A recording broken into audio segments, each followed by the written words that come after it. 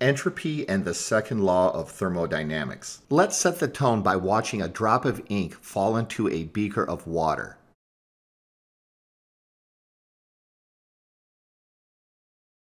There's nothing at all unusual about what you're seeing. On the other hand, when you see this, you immediately know something's not right. You know it's not natural. Clearly, I'm running the video in reverse. Keep this in mind as we go forward.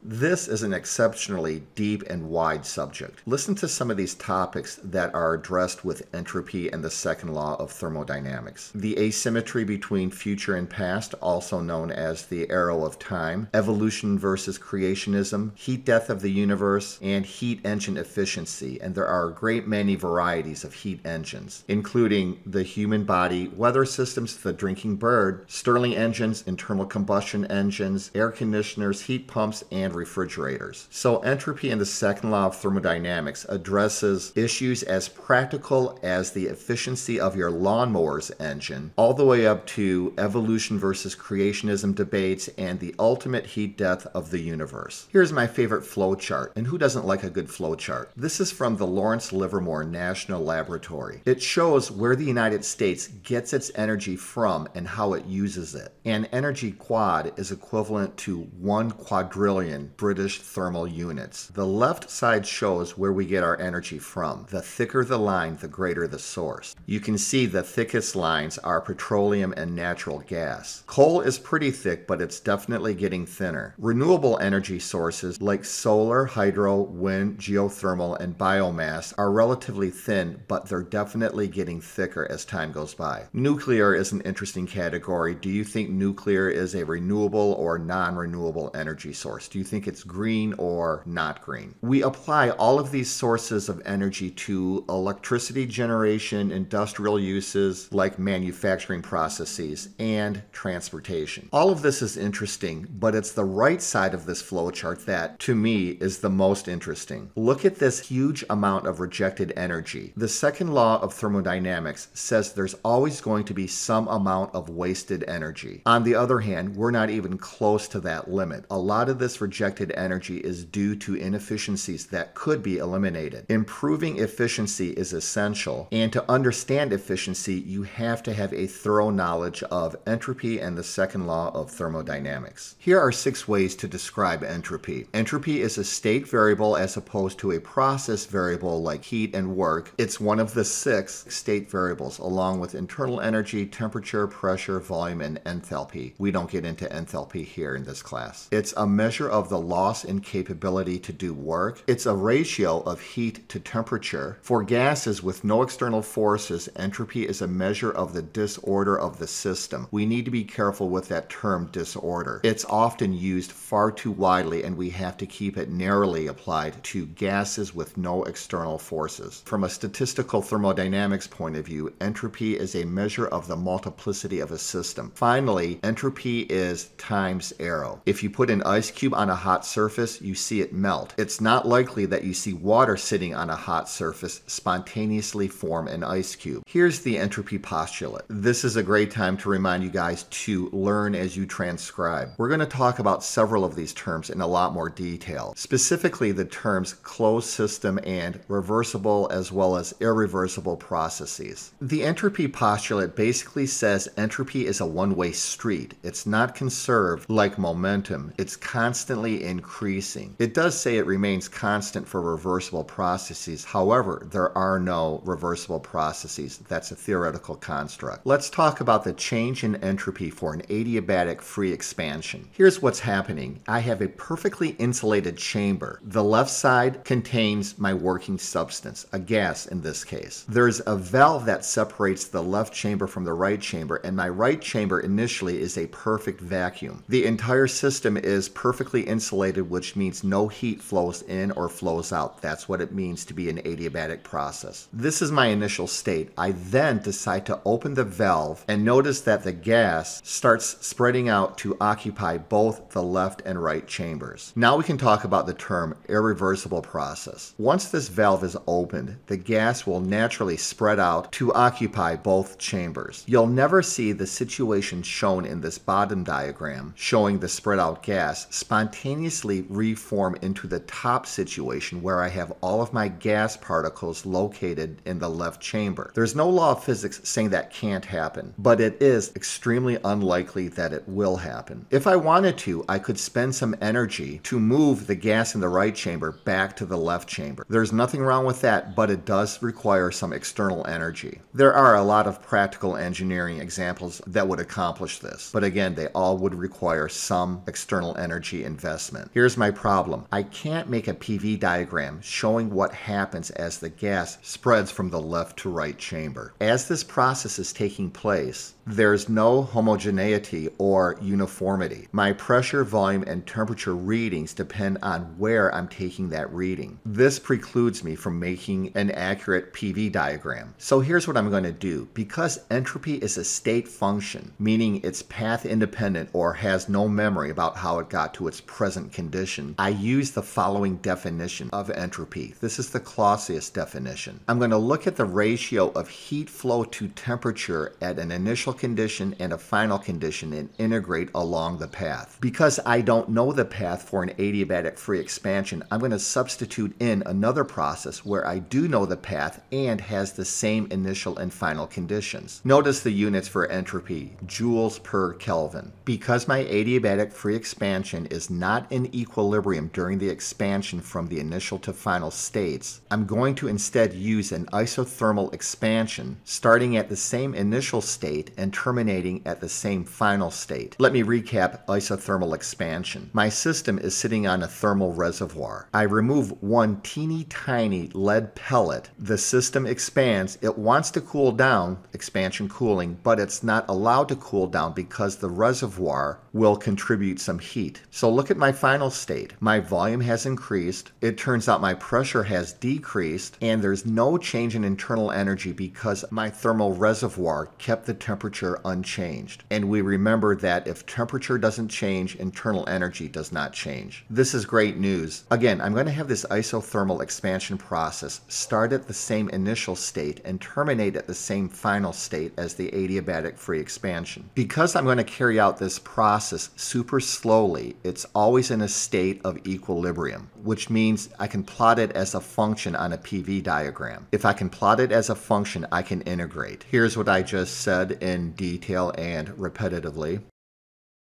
This is it. Notice how I start off with the definition of entropy. I pull out the variable T because it turns out T is constant. Again, isothermal expansion. Temperature does not change in an adiabatic free expansion, nor does it change in an isothermal expansion. The integral of dq is q. I replace q with this term, and at this point you should pause the recording and ask yourself, where did this come from? We actually derived this expression for isothermal work. Because the change in internal energy is 0 for an isothermal process, and the change in internal energy equals Q minus W, Q equals work equals nRT, natural log of the argument V final over V initial. Go back and relive those derivations. So we now have an expression for entropy for an adiabatic free expansion and an isothermal process. In the case of an isothermal process, it could be an isothermal expansion or an isothermal compression. Let's get into the tactics. When we need to analyze an irreversible process, we're going to replace it with a suitable reversible process. We're going to learn what constitutes a suitable process, and we're going to use the same initial and final states. Here we go. As mentioned, we replace the irreversible adiabatic free expansion with a reversible isothermal process. So this expression for change in entropy applies to the adiabatic free expansion as well as to an isothermal expansion or 4, isothermal compression. Let's look at the isobaric process. Go back to the drawing board. Start off with the expression for change in entropy. I know for an isobaric process, Q equals NCP delta T, so I'll use the differential form of that and plug in dQ equals NCP dt. So this box gives you a couple of different ways to calculate the change in entropy for an isobaric process. This could be an expansion or a compression. Moving on to the isochoric process. Start with the basic definition for change in entropy. Make the appropriate substitution. In this case, I know Q equals NCV delta T for an isochoric process. So dQ would equal NCV dt. Make the substitutions, solve the integral, and evaluate the integral, and you get these two expressions for the change in entropy for an isochoric process. Box 4. What's the change in entropy for a solid or a liquid that gain or lose heat? I remember from chapter 18, Q equals MC delta T, so the differential version becomes dQ equals MC dt. Solve the integral, evaluate, and this is what you get for the change in entropy when a solid or a liquid absorb heat across a given temperature range. Box 5. What's the change in entropy for a phase change process? I remember for the transformation between a solid and a liquid, Q equals mL subscript F, where L subscript F is the latent heat of fusion. For the transformation between a liquid and a gas, I remember Q equals mL subscript V, where L subscript V is the latent heat of vaporization. This is pretty straightforward, and there's your expression for the change in entropy that occurs during a phase change process. Box number 6. What's the change in entropy for a reversible adiabatic process? The answer is 0. There is no change for a reversible adiabatic process because there's no heat that flows into or out of the system. Entropy is the ratio of heat flow to temperature. No heat flow means no change in entropy. The term isentropic refers to a process where there's no change in entropy. The second law of thermodynamics. Let's go back to the concept of entropy. Here are some synonyms: disorder, randomness, chaos. You could even add craziness or mixed upness or violence to the list. We've seen that adding heat to a gas tends to increase its level of chaos. There seems to be a link between entropy and heat. In fact, that's the basis of our definition for change in entropy. I'm repeating this definition here just for reinforcement. Let's look at this isothermal expansion and contraction and tabulate what's happening with entropy. At initial state I remove one of those teeny tiny little lead pellets, also known as lead shot. The piston rises. There's a tendency for expansion cooling, but cooling does not take place because heat flows in from the reservoir. So there's a gain in entropy for my gas during this process. Heat is flowing into the system at a constant temperature that increases the gas's entropy. Still looking at initial state I, the same amount of heat that flowed into my gas left the surroundings. So the entropy of the surroundings diminished by the same amount. From the perspective of the universe, there's no change in entropy whatsoever during this isothermal expansion. Look at box B. I now add a little teeny tiny lead pellet to the container. The piston gets pushed down. There's a tendency for compression heating, but that doesn't happen because heat flows from my gas to the thermal reservoir. So for this case, isothermal compression, heat flows out of my gas and into the reservoir. The entropy of my gas diminishes, but the entropy of the surroundings increases by the same amount. Again, from the universe's perspective, there's no change in entropy for this isothermal contraction. If this were indeed a perfectly reversible process, there would be no change whatsoever in the universe's entropy. In the real world, if I remove a lead pellet from the container, the entropy of the gas would increase and the entropy of the surroundings would diminish, as I just mentioned. But the increase in the gas's entropy more than compensates for the reduction of entropy in the surroundings. So from the universe's perspective, this expansion actually increases the entropy of the universe. You might be thinking, well, we can compensate for that during the reverse process. I add a lead pellet to the container, the piston lowers, heat leaves the gas and enters the surroundings. In practice, the reduction of entropy of the gas is less than the increase of entropy in the surroundings. So once again, the entropy of the universe has increased. Unlike the theoretical reversible process, all real thermodynamic thermodynamic processes, not just isothermal, any thermodynamic process increases the entropy of the universe. It's a one-way street. This is not a conservation law. All processes increase the net entropy of the universe. Let's look at some equivalent statements of the second law of thermodynamics. Here's the definition, which you've seen several times already. Know that entropy always increases or, in isolated, localized circumstances, remains constant. You might decide to go clean your bedroom and think you're reducing the universe's entropy, but the heat you generate cleaning your bedroom more than compensates for the reduction of entropy resulting from your clean bedroom. The Clausius statement, it's not possible for heat to spontaneously flow from a colder body to a warmer body without work having been done to accomplish this flow. What's an example? Your refrigerator. An electric motor actually does work to cause heat to flow from an already cold environment to the already warmer surroundings. Kelvin Planck's statement, it's impossible to take some heat from a hot reservoir and use all of it to do work. Some amount of heat must be exhausted to a cold reservoir. There's always some waste heat. Carnot's principle, the efficiency of a perfect engine depends only on the temperatures of the two heat reservoirs. All real engines are less efficient. This is saying that for a thermodynamically perfect engine, it's the temperature difference that determines efficiency, and despite being thermodynamically perfect, it's not 100% efficient. Real engines are always less efficient than Carnot engines, and a Carnot engine is never 100% efficient. Entropy is the arrow of time. Changing entropy is the only way we know time flows. Every system left to itself will change towards a condition of maximum entropy. The universe is inexorably approaching maximum entropy, also known as thermal equilibrium. As mentioned, there are isolated localities where entropy can decrease, but the universe's entropy always increases. In chemistry, if it increases the universe's entropy, a reaction will occur spontaneously. The universe continues to expand, continues to become more chaotic and disordered, continues to cool, and will at some point in the future experience heat death.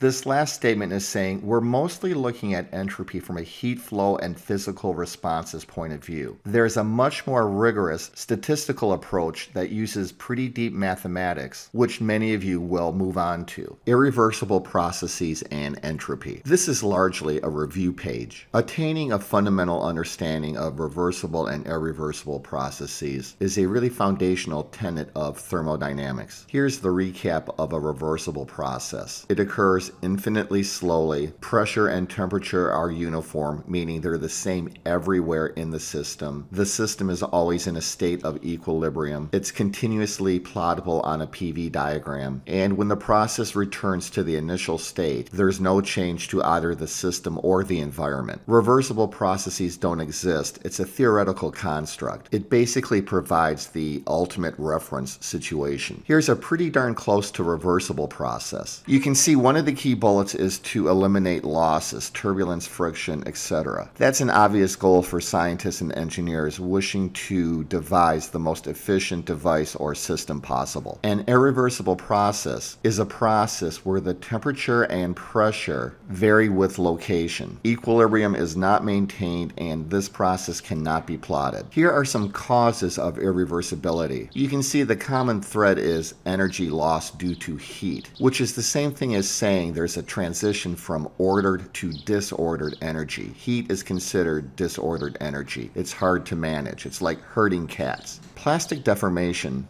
happens when you take something like a spring, for example, and you stretch it past the point of no return and it's permanently deformed. Elastic deformation means you stretch that spring and let go and it returns to its initial position. You're staying within the elastic limit. Everything else I think is pretty straightforward. This bullet, spontaneous chemical reactions, reminds me to remind you that chemical thermodynamics is a very large field within the realm of thermodynamics. There's classical thermodynamics, statistical thermodynamics, and chemical thermodynamics. Once again, here's the entropy postulate.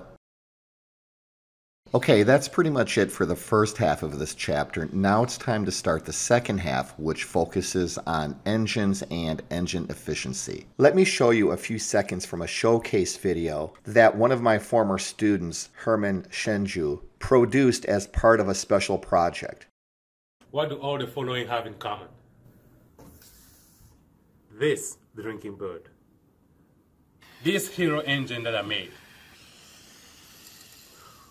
This thermoelectric generator that is powered by the temperature difference between these 2 cups of water.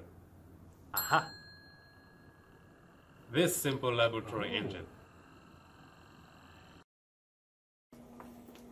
This model steam engine.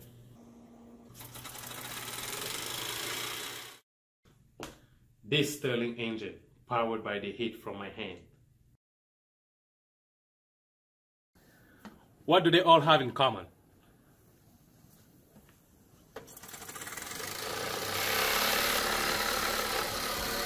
They all run on heat, and any device that does work for us and run on heat is called a heat engine. There are many other examples.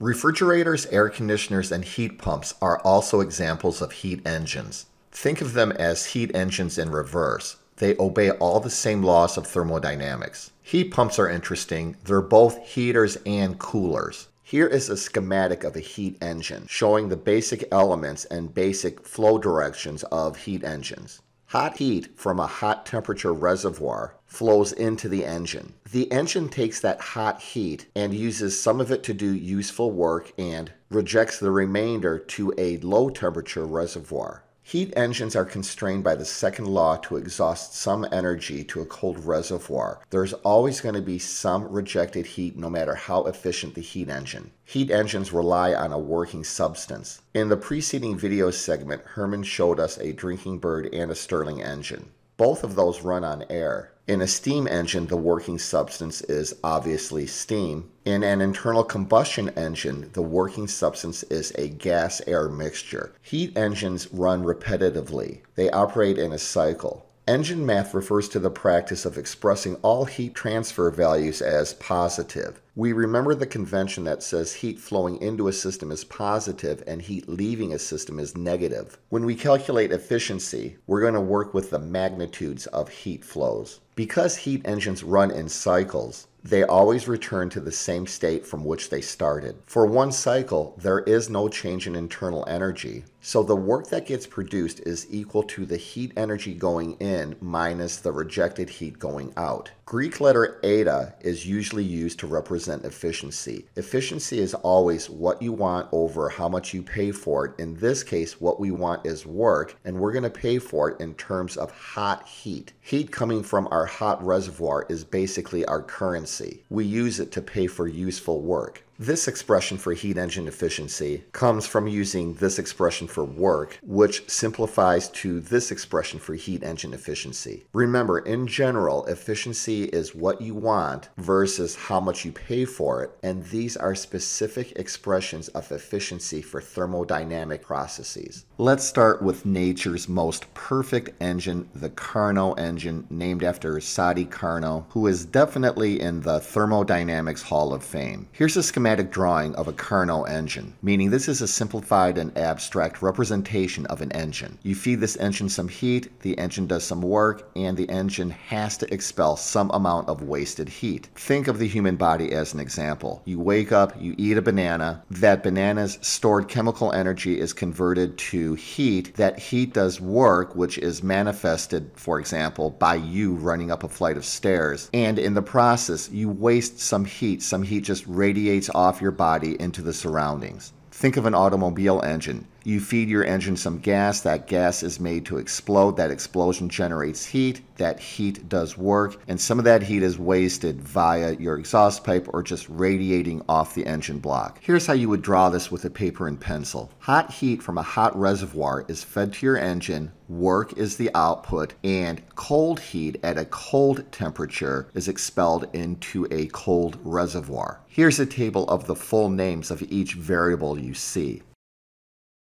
Okay, let's go through this table. This is a really dense and laborious table. Once you finish it and come out the other side, you're going to have a lot of great insight into Carnot engines. Carnot engines are extremely foundational to the field of thermodynamics. It's time for the reminder, learn as you transcribe. Let's look at the transition from state A to state B. My system is in physical contact with a reservoir. The piston rises and heat flows from the reservoir into the system. This looks like an isothermal expansion. Let's fill out the first row of this table. Going from state A to state B is an isothermal expansion. My volume increases, so delta V is plus. Heat flows into the system, so by convention we call that positive. There's no change in temperature. Again, if there's a tendency to heat up or cool down, the reservoir will prevent that from happening. All of this is happening while the system is in physical contact with the hot temperature reservoir, which provides hot heat. Work is positive. The system is doing work on its environment. If we start with the definition of change in entropy, integrate and evaluate it, this is what we get. The entropy of this system has increased. Make sure you pay special attention to these subscripts. They're critically important. Okay, let's look at what's happening from state B to state C. My system is now perfectly thermally insulated. The piston rises from its already raised height to an even greater height. This looks like an adiabatic expansion. Expansion because the volume is increasing, adiabatic because no heat flows into or out of the system. I know pressure is going to decrease, volume is going to increase, temperature is going to decrease, and internal energy is going to decrease. What happens from energy state C to energy state D? My system is once again in physical contact with a reservoir. I'm calling this a cold reservoir because my system right now is at a cold temperature relative to the transition from state A to state B where it was at a hot temperature. The piston lowers, there's a tendency for compression heating, but the reservoir again prevents that from happening. Heat flows from the system to the reservoir. My pressure increases, my volume decreases, my temperature remains constant, my internal energy remains constant. This again looks like an isothermal compression. From state D to state A, I once again thermally insulate my system. The piston lowers, no heat flows in or out because it's perfectly insulated. The pressure increases, the volume decreases, the temperature increases, the internal energy increases, and this looks like an adiabatic compression.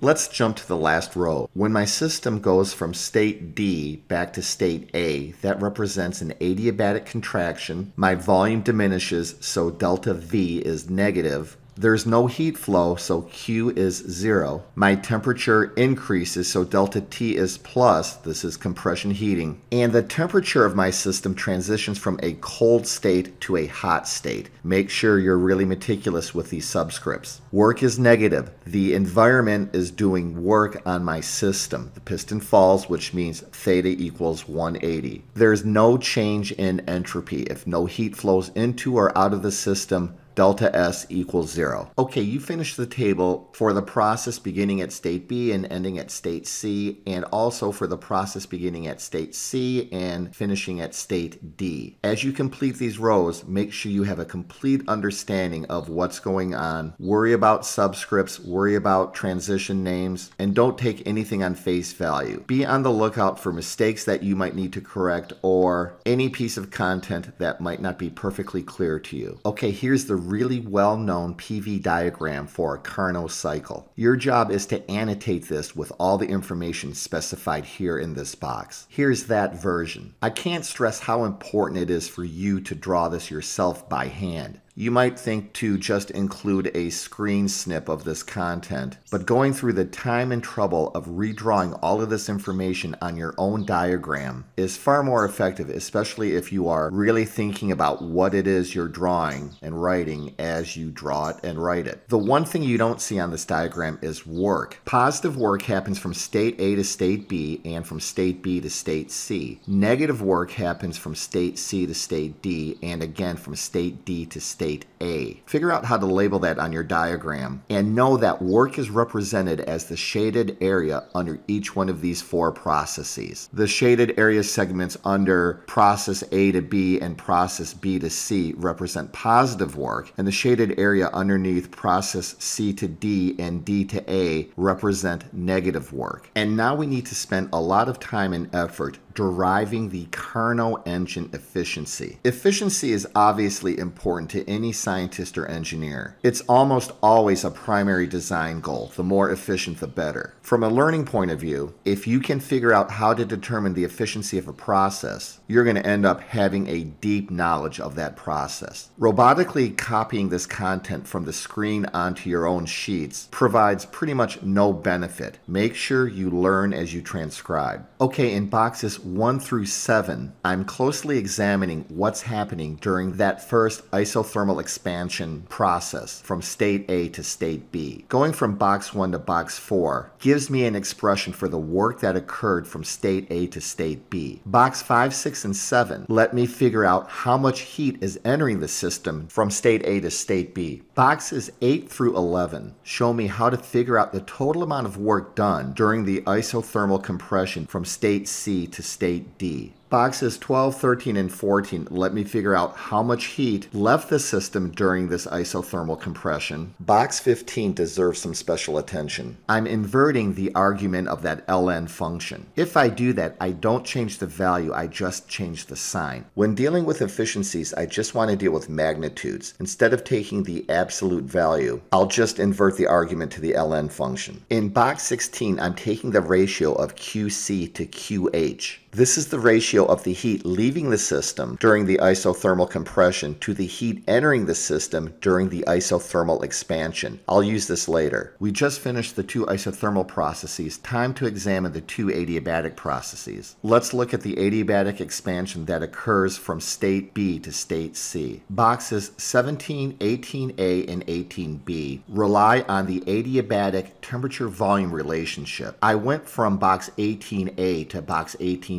by updating the generic subscripts in 18A with the specific subscripts that apply to this Carnot process in 18B. Make sure all of that makes sense. 3 processes down, 1 more to go. The adiabatic compression that happens between state D and state A. Box 20A is the generic temperature-volume adiabatic relationship. 20B is identical to 20A, but again with updated subscripts to reflect the specifics of the Carnot process that we're looking at here. In box 21, I'm taking the ratio of my two adiabatic processes. You can see how it reduces to a really simple expression of volume ratios. I can use this later as well. Box 22 is a major milestone. For a Carnot process, the ratio of heats is equal to the ratio of temperatures. You might say to yourself, well, of course, that seems like it makes sense. That seems intuitive, but it's not. We had to show this using 21 boxes of derivation, and it applies only to Carnot processes, a Carnot engine, a Carnot refrigerator, a Carnot air conditioner, etc. A really common mistake students make is to try to use the expression in box 22 for a process that isn't specifically known to be a Carnot process. Keep that in mind. Okay, box 23 is the finish line. In general, efficiency is what you get over what you pay for. That's true for everything, not just thermodynamics. It's common to use this Greek letter eta, ETA, to represent efficiency. So if efficiency is what you get over what you pay for and what you get is work, how do you pay for it? You pay for it in terms of heat investment. So from a general thermodynamics point of view, efficiency is the work you get out divided by your heat investment going in. Let's go back to the basic schematic for a heat engine, a circle with 3 lines. The first law of thermodynamics says that change in internal energy equals Q minus W, which is basically saying energy in equals energy out. That's in essence the conservation of energy. So in a heat engine, what's going in? The answer is input heat. That could come from the explosion of a gas-air mixture or result from a metabolic process in your body. What goes out? The answer is work and wasted heat. So hot heat energy goes in, work and rejected heat energy comes out. That's the first law. Let me rearrange to isolate work. Work, W, equals QH minus QC. In essence, work is the difference between the input heat and the wasted heat. Let me talk for a minute about engine in math. Let's take the absolute value or the magnitudes of all heat terms. We know that heat coming into a system is positive and heat leaving a system is negative, but in the case of efficiency calculations, let's use magnitudes. You can see here that I just need to subtract cold heat from hot heat to get the difference, so it all works out. That's how I can go from this expression for efficiency to this expression for efficiency. You can see I can simplify this expression to get 1 minus the ratio of wasted heat to input heat. All of these efficiency expressions are applicable to any thermodynamic engine. This expression here is applicable only to Carnot engines. This is one reason why we spent so much time on boxes 1 through 22. Look at box 22. I take that relationship and I substitute it into this expression, and that's how I get the Carnot efficiency. You can see it's 1 minus the temperature ratio. You can also see that the greater the difference between reservoir temperatures, the greater the efficiency. This is why jet engines are a lot more efficient than lawnmower engines. The temperature extremes in a jet engine are far greater than they are for a lawnmower engine. One more time, use this Carnot efficiency expression only for Carnot systems. Everything else in box 23 you can use for general purpose thermodynamic efficiency calculations. Let's talk about some essential takeaways for Carnot engines. Because the temperature of the hot reservoir is necessarily greater than the temperature of a cold reservoir, we can say the amount of heat going into a Carnot engine must be greater than the amount of heat coming out of a Carnot engine. This isn't as trivial as you might think. More heat is absorbed at a high temperature than expelled at a low temperature. Carnot efficiency is always less than 100%. Remember what a Carnot engine is. It is the perfect thermodynamic engine. Even though it's perfect, it can never be 100% efficient. No real engine can have an efficiency greater than the Carnot efficiency. It's an upper limit. It's very useful because it gives scientists and engineers a target to shoot for. Carnot engines are perfect engines, yet not perfectly efficient. Okay, here is a really comprehensive thermodynamics summary table. Your job is to use this sheet of clues, which I'll post as a separate link, and complete every entry in that summary table yourself. This should take you quite a while. It's a really valuable chore and will really reinforce your understanding.